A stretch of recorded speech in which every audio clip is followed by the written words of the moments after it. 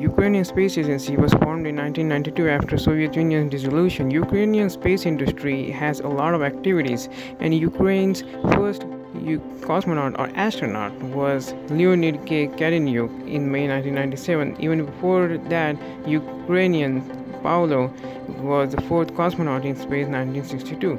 Ukraine is popular for their satellite launch capabilities, and they have good ground complexes like this tracking facility.